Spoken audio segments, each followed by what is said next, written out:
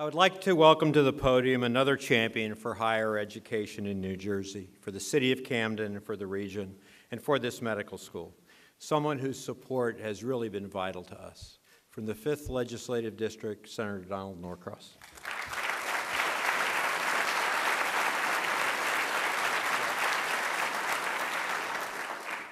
Good morning, and what a great morning it is. On this site, literally where you're sitting, 2 years ago was a methadone clinic. Abandoned houses, abandoned buildings. Today, before you, as you walked in, where people says it couldn't be done, sits a shining example of what New Jersey, what the South Jersey region, what Camden City can do when they set their mind to it.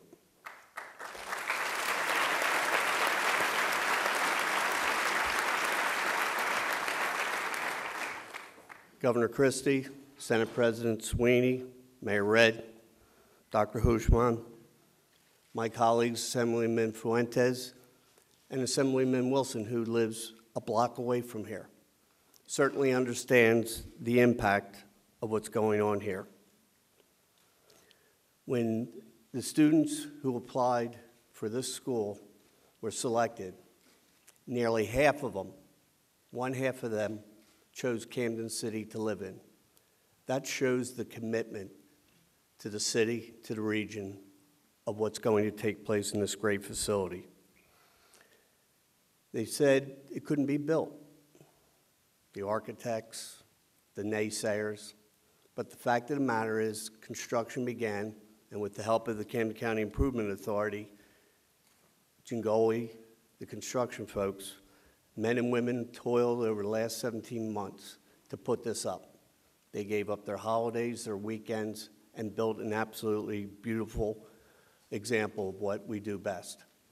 But they did one other thing.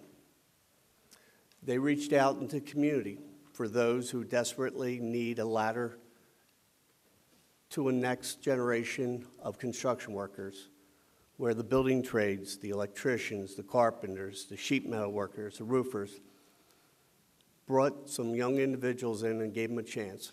And now they're well on their way in an apprenticeship program to having a new life in a new city. And I want to congratulate the building trades for doing that.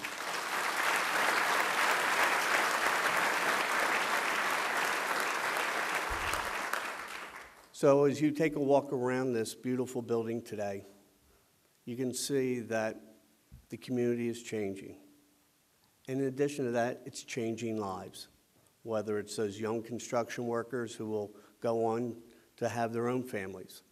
And they'll talk about the time where it changed for them.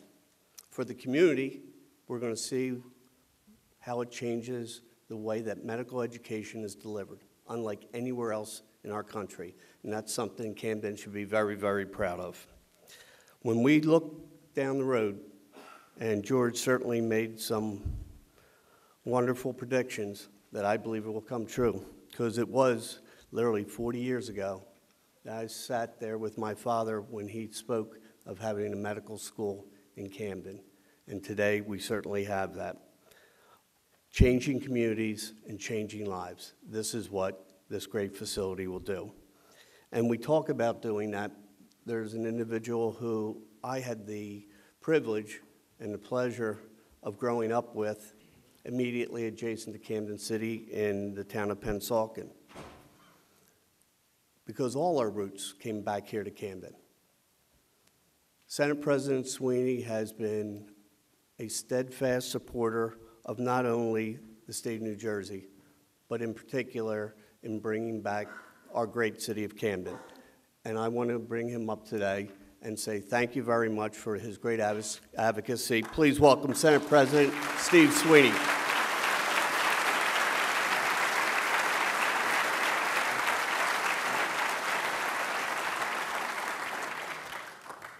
This is just an amazing day. And Governor Christie, I want to thank you personally for working with us. We're Democrats, Republicans, but you know something, it's about the people. It's about this community. And to George, I can only imagine how proud your dad is today, because I know what his vision and his dream was, and that he never stopped caring about Camden. You know how easy it is to walk away and ignore? His father never did that. His father was a champion for this city, and again, for your mother to witness this today is a wonderful tribute to him. This is a great day for the city of Camden. And you realize, we just did a whole lot of amazing things in the state of New Jersey.